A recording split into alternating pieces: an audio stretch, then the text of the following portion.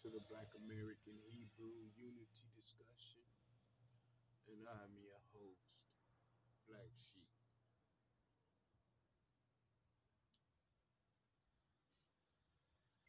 So come on in, brothers and sisters. This is a continuance in the Bible.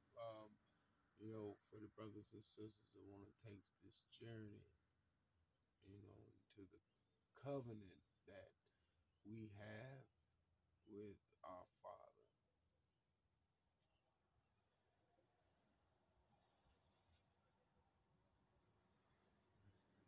Sisters.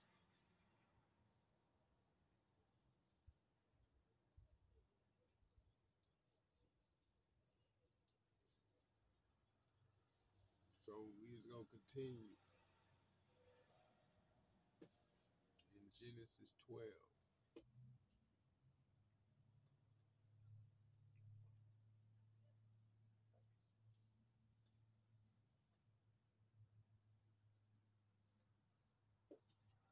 All right.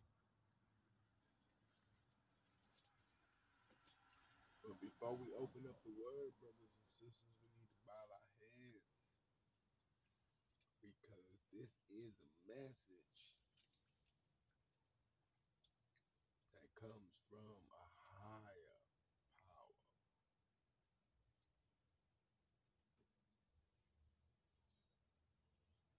Dear Heavenly Father God, we come to you in prayer this morning, Father God, and thank you for waking us up, Father. Hallelujah.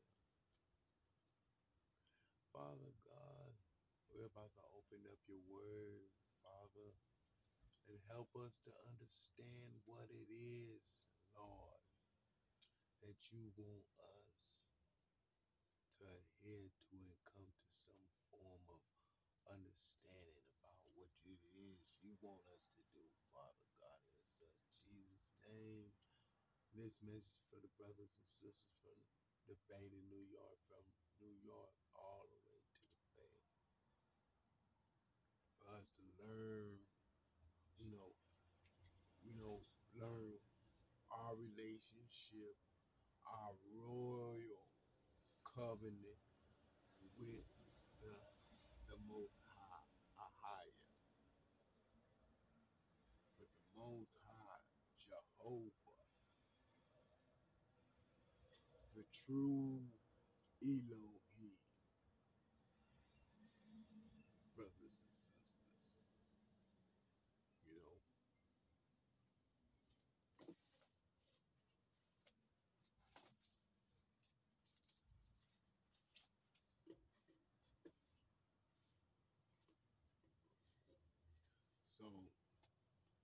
You know, so in the name of Jesus, in the blood of Jesus, this show is directed toward all those brothers and sisters of the Black American, African American nationality who are asleep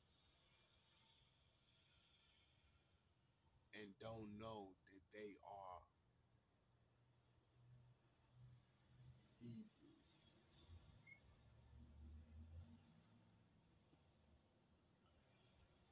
I'm just here to be that voice for you to see and hear, because the Bible says that the word of God manifested itself in the flesh,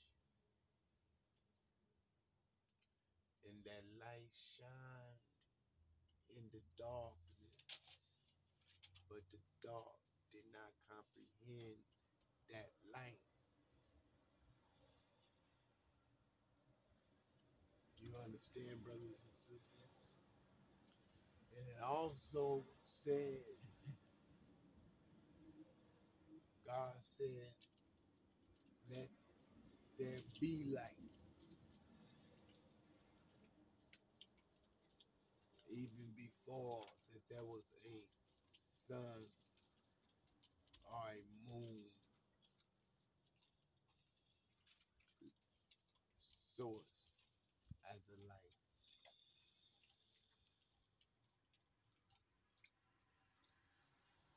then you go to John chapter 1, verse 1, and it tells you that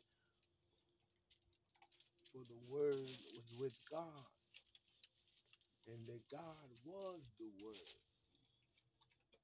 and that the Word, it would tell you, is the spark of consciousness, the very first light that was to be created in this pit.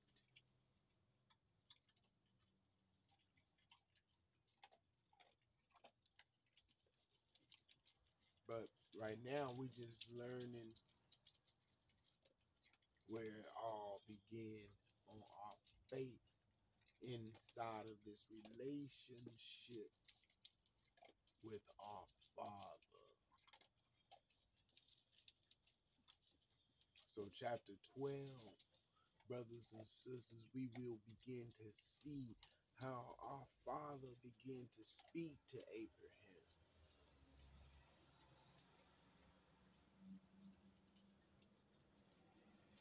It says now, and this is in chapter 12.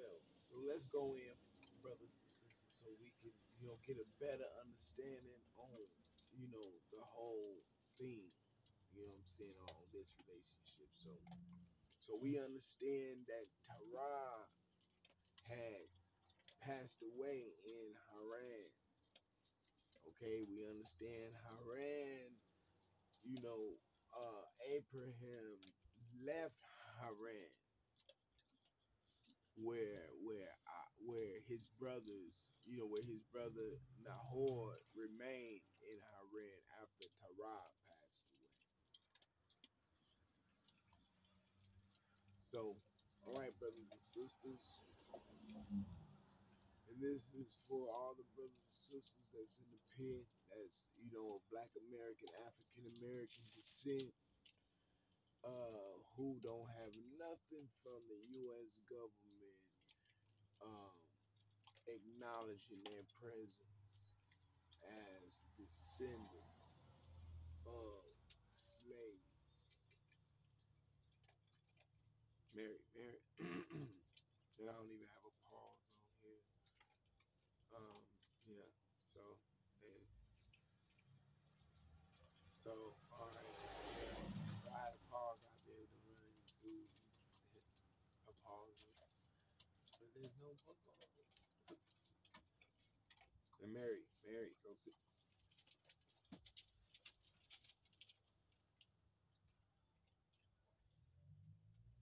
Black Sheep.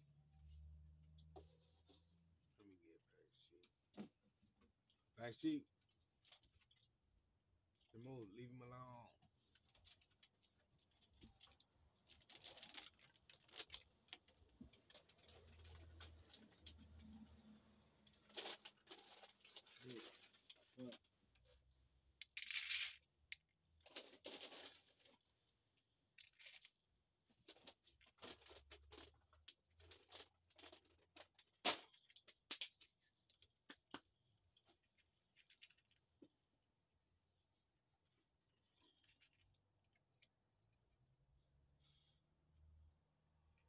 So let's run in, brothers and sisters, where we got a better understanding now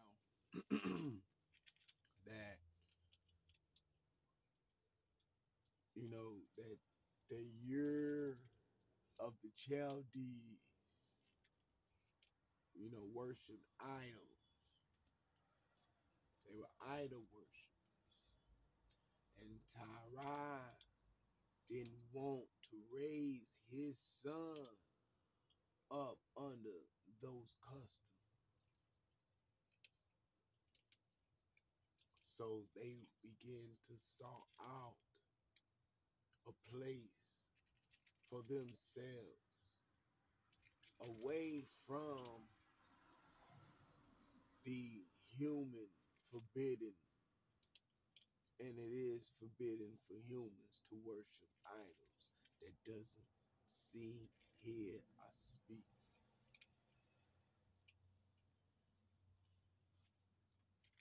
So, as you see, brothers and sisters, when Abram is said here, actually we can go to to to chapter 11, verse 31, and I'll read it. It says, "And Terah took Abram his son, and Lot the son of Haran,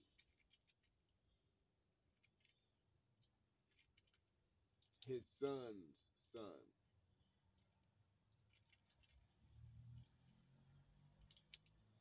Haran, okay, yeah, Haran's son.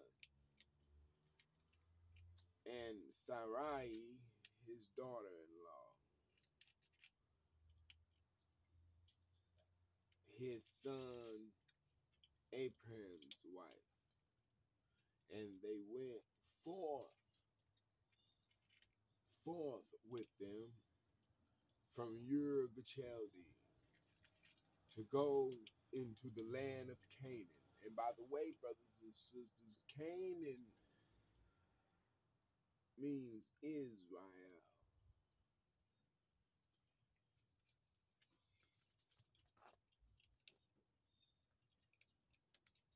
Because I don't got time to be playing pity for Pat. Okay?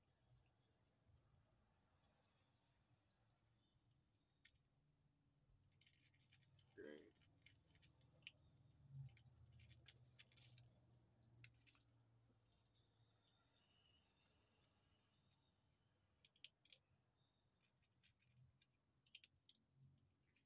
So we're continuing on. I was just showing you, brothers and sisters, in 1131 how there was a sojourn for me that has begun.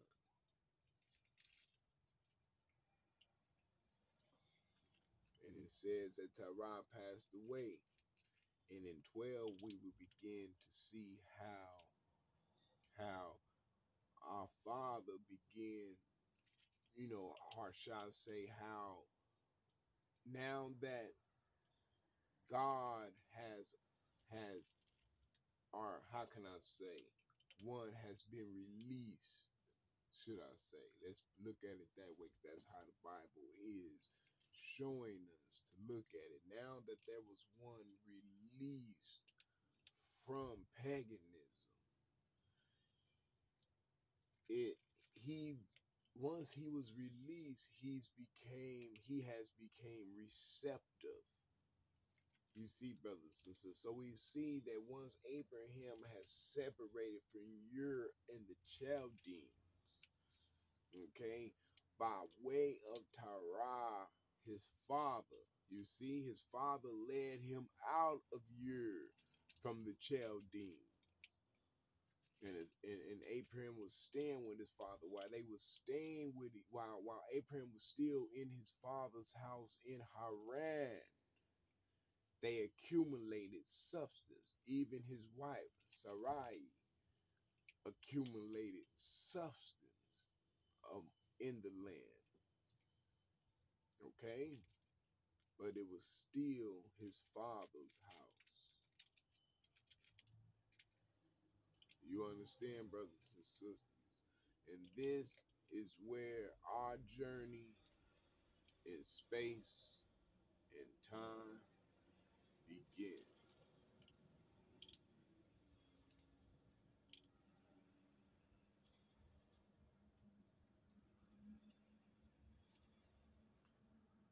All right? So now that he's in Terah's house, our father is about to speak to him. All right, this is chapter 12, Genesis. It says, "Now the Lord said unto Abram, Get thee out of thy country, and from thy kindred, and from thy father's house, and out from thy father's house, unto a land that I will shew thee." And verse 2, "And I will make of thee a great nation, and I will bless thee, and make thy name great, and thou shalt be a blessing. Verse 3, chapter 12. And I will bless them that bless thee, and curse him that curseth thee. And in thee shall all families of the earth be blessed. Verse 4. So Abram departed as the Lord had spoken unto him, and Lot went with him. And Abram was 75 years old when he departed out of Haran. This is in verse 4 and 12. And it would tell you that Abraham was 75 years old. He was 75 years old when he departed out of Haran. So Abraham was 75 years old when he departed, when he departed from Haran. It doesn't give an age. It doesn't specify age, how old he was when his father passed away. But it does specify how old he was when he had left Haran, where his father passed away. And remember, they coming from Ur of the Chaldees.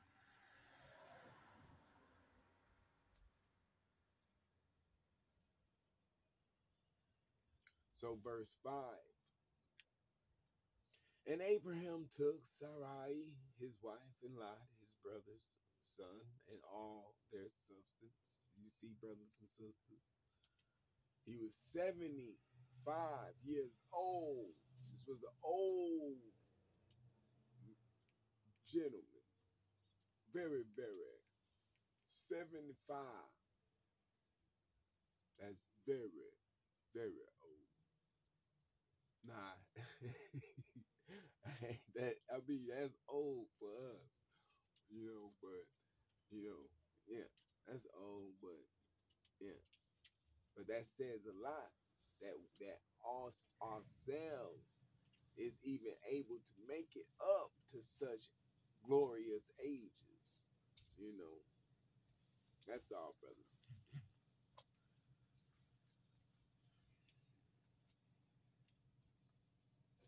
So, all right, let's continue. And we're going to continue on in 5, brothers and sisters. We're going to continue from 5, verse 5. This is chapter 12. It says, and Abraham took Sarai his wife, and Lot his son, his brother's son, and all their substance that they had gathered. You see what I'm saying? When they was in Haran. So you got to think from Ur of the Chaldeans, between Ur of the Chaldeans and being situated in Haran up until the point where Abram left, because his name not that at this point in time. His name not Abraham, but you would see how God gives him even that name.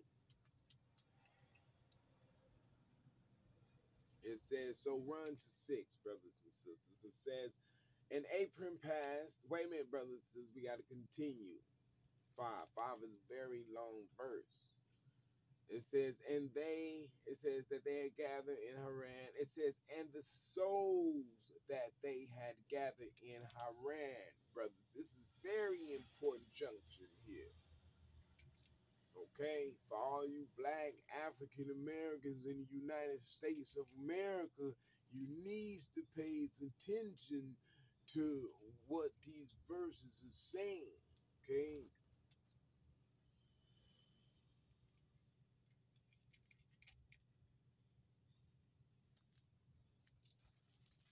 pays attention. All right, okay, because you have to think to accumulate substance that indicates, that indicates a state, that indicates a resource, and that also indicate that it's in your DNA as shepherds, to be shepherds, as we will later on be able to see what our Father is really, really, showing us.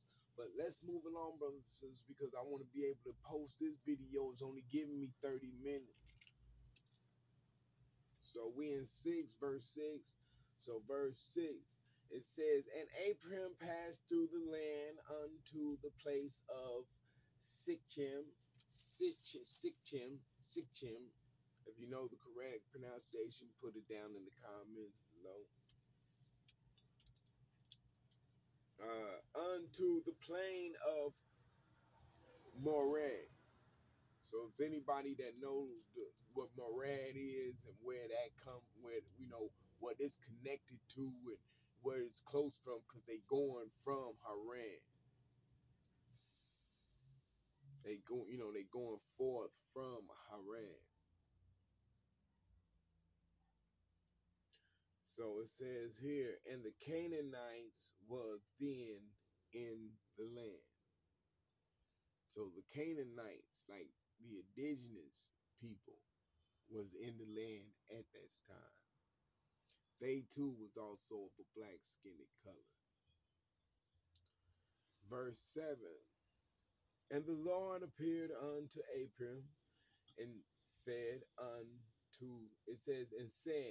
unto thy seed will I give this land. And there builded he an altar unto the Lord who appeared unto him. This is very important, brothers and sisters. Okay, in verse 7. In verse 7, and I'm going to read it again. It says, and the Lord appeared unto Abram and said, unto thy seed will I give this land.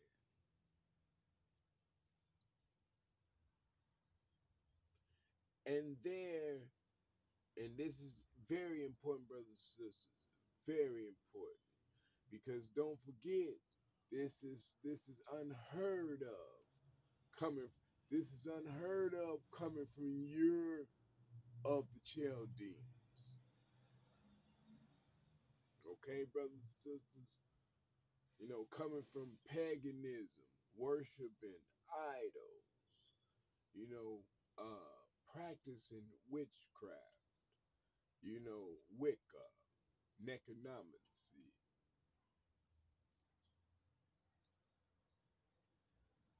This is very important because out of all the hocus pocus that you feel that's bringing you power and that you get on your knees and pray to, and that you feel that's making your life better. Abraham coming from all that, he said it don't mean nothing. And it tells you in 7 how he built an altar unheard of, and it's slipping everybody's brain. And I'm gonna read it because I'm finna let you brothers and sisters go after we pray out. But we left off in 12:7, And as I put that, that's gonna be our link. Just know we trying to get an understanding, by our Father naturally. Not with nobody trying to put anything in our brains. So we started, that's why I'm reading it here where everybody, where you can get your Bible. We got my Bible, you read it with me, and we'll be able to go in as together, as birds of a feather, in to see how our Father is still dealing with his children. We was, he let up his anger off of us during the time of the Emancipation Proclamation. You see, and he released us into, from slavery with some blessings, with blessings that the United States of America still to this day is not acknowledging, what's owed to the descendants of these slaves that came over to the United States of America against their will. Now we all on subsidies, food stamps. A lot of us disabled, mentally disabled, physically disabled, Section 8, which all these things are very helpful to help, the individual, but not to fix the problem. You see what I'm understanding? See what we naturally coming into. You see, and in the meantime, in between time, we up under what is called Jim Crow laws, racist narratives about who we truly are. Covering up who we truly are, should I say. So, brothers and sisters, that's Genesis chapter 12, verse 7. And that's where your Bible should be.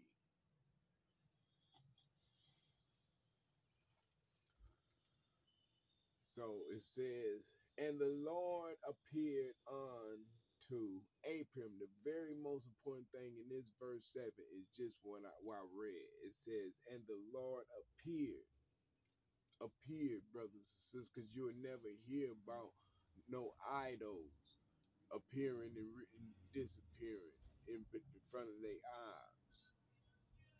Keep understanding this part here, because God, it tells you in Genesis, he is a spirit.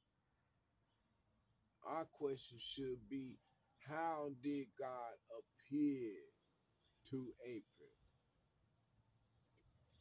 You understand? But let's know the result of that appearance. It tells you at the bottom. It says here, and there. It says here, and there builded he an altar unto the Lord. Who, what, brothers and sisters? It told you that at the top of 7. At the top of verse 7, it said, who, what, appeared unto him. Matter of fact, when I post this video, I'm gonna put verse I'm gonna put Genesis chapter 12. Yeah, because we gotta get it straight, brothers and sisters, for we become cannon fodder to things that ain't got nothing to do with black folk. Okay? Ukraine ain't got nothing to do with Negroes in the United States of a motherfucking America. Excuse my language, Father God, while I got your word open. Please, Father.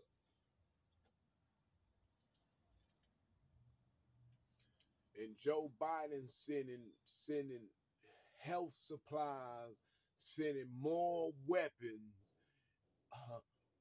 Okay, 13.6 million, a billion, some time ago. Why by the Black Caucus? And what we going through over here, we gave Joe Biden 41 to this cabinet to help him out, hoping that he would help get us situated down here with an equal economical opportunity to, with programs that might could be able to come around about to help us open up our own businesses. Like our brown brothers and sisters is being able to do coming over from Mexico.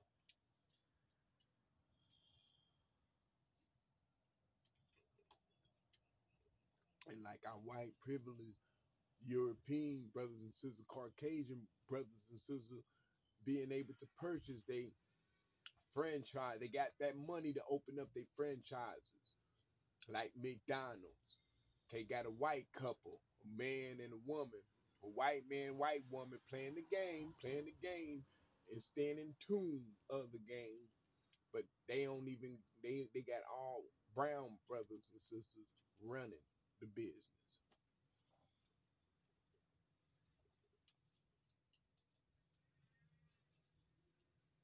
So I'm just, saying, brothers and sisters, we have a place here, and not only this is behind reason that we're here.